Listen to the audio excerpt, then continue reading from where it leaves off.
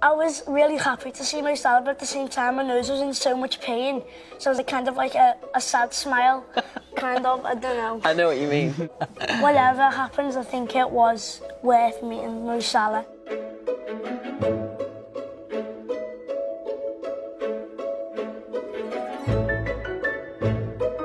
So Mo Salah comes out of his car. So I ran with my brother, and because I was like in my excitement, I wasn't focusing on what was in front of me. I was obviously looking to the left because that was where Mo Salah's car was.